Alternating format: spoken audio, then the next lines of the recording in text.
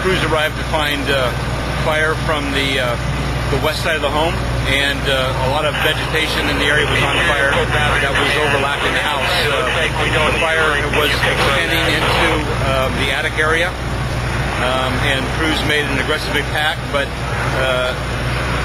it looks like with the house is kind of under some kind of renovations. We have a large dumpster on the side that had a lot of material in it that started on fire also. So a second alarm was called to help assist in the fire attack. And this is a very large house. I've walked around it several times. We have a large portion that's not involved in fire, but I bet the house is about 4,500 square feet at least. And so we have fire involved in probably half of it.